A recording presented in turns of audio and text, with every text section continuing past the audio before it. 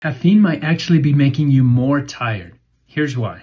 If you rely on coffee or energy drinks to shake off grogginess, you're not alone. But what if that caffeine boost could be draining your energy?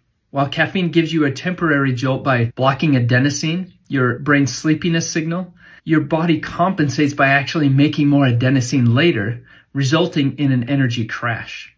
And caffeine is a mild diuretic, meaning it increases fluid loss and can leave you dehydrated. Since your brain is 75% water, even mild dehydration can slow neurotransmitter production, reduce blood flow, and impair energy production, making fatigue and brain fog even worse.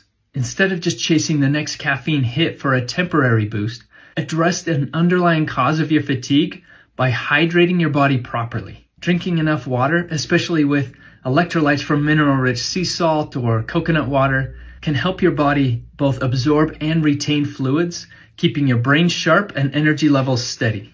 How do you know if you're properly hydrated? I'll share more in the caption.